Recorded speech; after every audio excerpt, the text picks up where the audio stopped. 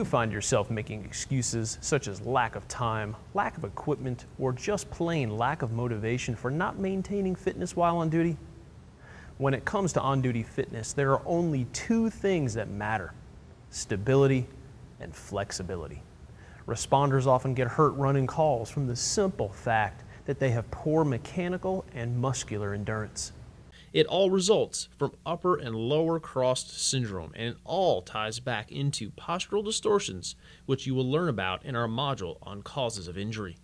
Physical exercise and conditioning gives you the ability to maintain a body position for an extended period of time and increases your muscular endurance.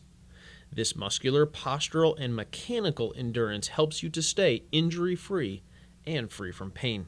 Exercises that build stability and flexibility include bodyweight training such as planks, split squats, push-ups, and bridges, resistance band exercises such as the row, squat, squat to row, single leg row, and chest press, and on-duty exercises with portable tools like reaction balls, frisbees, or simply using stairs.